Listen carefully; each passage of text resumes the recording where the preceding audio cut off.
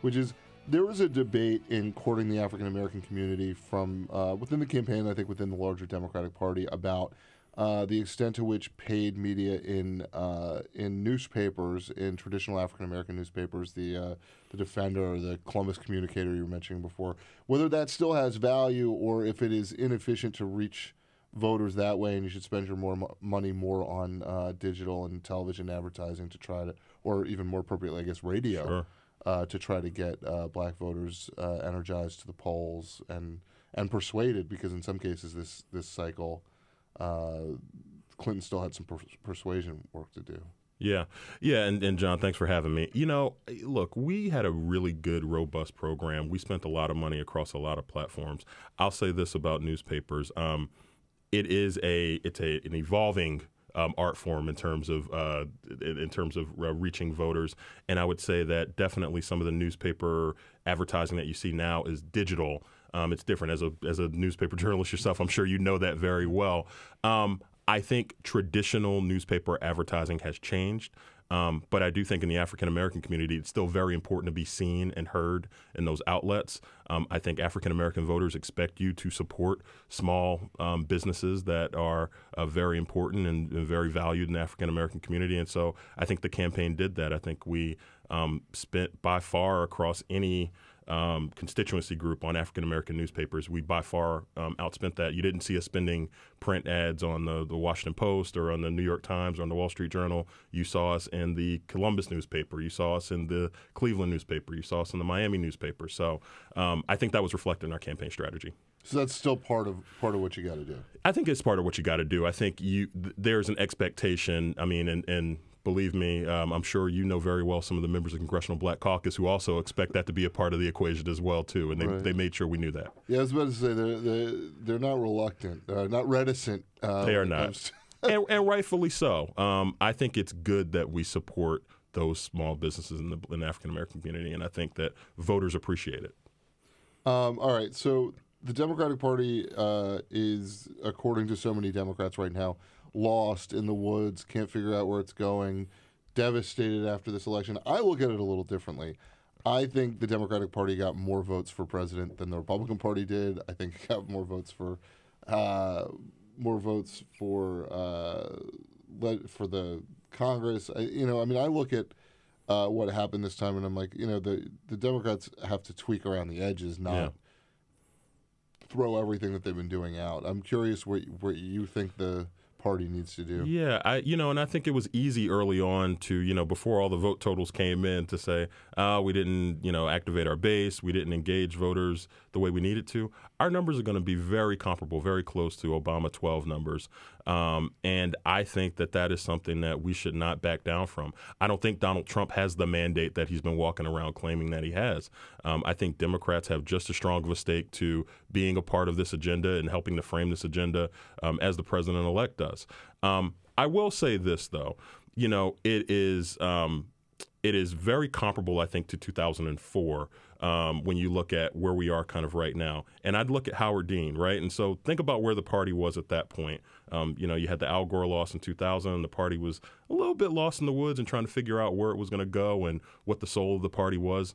And if you kind of had some things go differently in some of those early primary states, Howard Dean could have very easily been the standard bearer of the party. I think you could see that in 3 or 4 years. I think you could see in Elizabeth Warren. I think you could see, folks from the kind of more liberal wing of the party kind of take hold of the mantle of the leadership of the party. We've seen proxy wars for the DNC chair already, right? Keith Ellison, Tom Perez, Jamie Harrison. I think that's what that's all about. It's so who are they the proxies for? Can you interpret that for me a little bit? Oh, man. I think I'd be making a lot more money if I could interpret it for you. I mean, Perez seems to be the Obama proxy. I think that's right. I think if you kind of think about where the party is, the establishment, and I know it's kind of becoming an ugly word, but I mean that with all due respect, the establishment of the party is probably more the Tom Perez. I think Jamie Harrison's a really interesting candidate, and I think he's got interesting support, particularly from kind of the state party chairs, the kind of rank and file membership of the party. And then obviously Keith Ellison, who has been a superstar with the Progressive Caucus and the Progressives in the party for a long time. I have no doubt that Keith Ellison has been on these airwaves many times. Peter's not listening to me right now, but I assume Keith Ellison is a friend in good standing of this show. because how could he not be, right? Right, Peter? Yeah. Keith Ellison? Keith Ellison, we've had on the show many, many times over the years. I'll say this about Keith Ellison. As long as we've had him on the show, which, again, goes back to as soon as he was sworn in, he has been talking about and will go out of his way to say, we have a real problem down ballot. We have a real problem when you look at state legislatures, state by state by state. Democrats have a superstar in their president, and a lot of the state legislators are getting left in the dust, and we've got to fix that. He's been saying that for years. So actually, and Peter, I think that's an interesting point. I think President Obama, it's a really interesting legacy that we're starting to kind of carve out for the president. I think that of party builder is one that there's a lot left to be written. I think a lot of people were concerned that it became the party of Obama. It wasn't the Democratic Party or the Progressive Party. It was the party of Obama. I think if you look at the Obama coattail effect, there isn't one when he's not on the ballot. And I think that's got to be concerning. And I think the party has to look at, okay, now that we are in the post-Obama era, how are we going to either keep that that coalition, or how are we going to change that coalition going forward? I think that's a really interesting part of this discussion about the soul of the party. Yeah, I mean, there's this whole line of thinking right now that that Secretary Clinton should have sort of started with her old base, the working white class. The white working class, right? And tried to then sweep in the Obama coalition over time.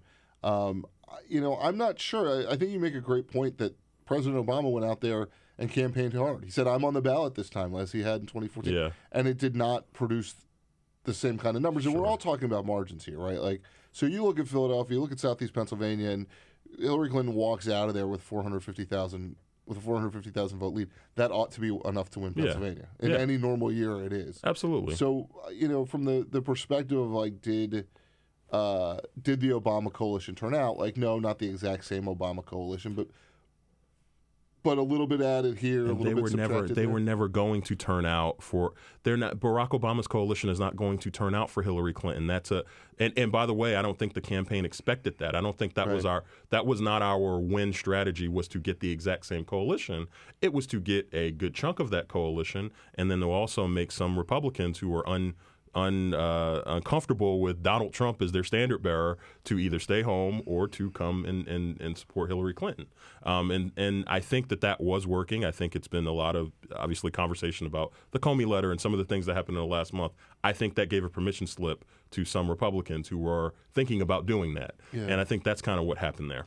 All right, so back to these candidates. You're mentioning Jamie Harrison before. Jamie is the chairman of the South Carolina Democratic Party. Yeah. A former aide to Jim Clyburn. He's got, like, one of the best personal stories you could, I think, imagine in terms of, if I recall correctly, when he was a kid, there was an insurance issue with his house, like living with his grandmother or whatever, and he basically was like, I want to, like, buy my grandmother a house. Like, that was like a big thing in his mind. He went to Yale Law School, worked for Jim Clyburn in the House, was his floor director, and then went home to South Carolina to help build the party there. Yeah. And I think he's got a great narrative. He's a great guy. I personally like him a lot.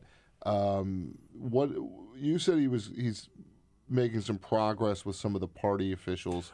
Is that, I mean, obviously those are the voters in this thing. Right. Is it possible that somebody with a small name, so to speak, ends up winning this? Yeah, I think kind of the way I just think about it is he may be the person who kind of represents that constituency, right? If you've got one that represents, like, the leadership, the establishment, Tom Perez, you've got one that represents the kind of progressive wing of the party that's become more engaged and becomes the kind of heartbeat of the party when we hit our primaries. And then I think Jamie is kind of the person who is being positioned as maybe the favorite of the kind of hardcore rank and file people who do the nitty gritty work, who work on the platform committee, who do things like that, who understand the ins and outs of how do you build a party 365 days a year. That's how I view it. I am no expert on these things, but that's definitely how I view it. What went right for you guys this time on the Clinton campaign? You're saying what went right for us? I mean, I think the fact that you almost get a 3 million vote, win over Donald Trump, I think a lot has to go right. I'd say I think we defined Donald Trump maybe a little too well. But I think. What do you mean by that? Can you break that down? Yeah, I mean, I think we defined Donald Trump as a risky choice, and I think people understood that. I think something that just being self-critical we could have done is we could have made that pivot a little bit sooner to and. Here's why you should vote for Hillary Clinton. Mm-hmm. I think that there was certainly a lot of reliance on people are going to be concerned about Donald Trump. People are going to view him as a irrational choice for president, and so they are not going to make that decision. I think we did a good job with that. But I think looking back, and you're always looking back and you're trying to figure out, what could we do differently? I think that's probably the thing we could do differently is maybe make that pivot to making the positive case for Hillary Clinton. We had positive ads up for Hillary Clinton, but obviously people focused more on the ad with the kids watching TV or some of the which I think was really smart because I don't think you saw Hillary Clinton bashing Donald Trump in any of those ads. It was all his words. We put those words right back out in front of the public. Do you think that there was a saturation point where people stop, like people become sort of inured to Donald Trump saying awful things? Yeah, I mean, that happens, and, there's been all the discussion about the free media and whatnot, and I think that normalizes it. We tried our best not to allow it to normalize, but I think it does when you see him on, Morning Joe talking to, Scarborough and Mika, when you see him on CNN and you see people just saying, okay, Donald Trump says something else outrageous today, it almost becomes a reality show, and I think people can get lost in that, and so I think there's a little bit of that happened. And also, look, as much as the narrative is what went wrong for Hillary, again, you've got almost a 3 million vote cushion in the popular vote. By the way, that doesn't mean that Donald Trump did not win the Electoral College, but that is kind of an interesting thing to navigate, right? It's to say, how do you say, oh, we didn't do our job when in reality you think for the most part you did your job with the exception of about 2 or 3 states that, we could have done better in. So it'll be an interesting leg. 'Cause I'm sure there's a lot of people like you who are going to spend a lot of years rewriting, what happened. I'm working on that right now. There you go. Please buy the book when it comes out. You should. That's right. I will.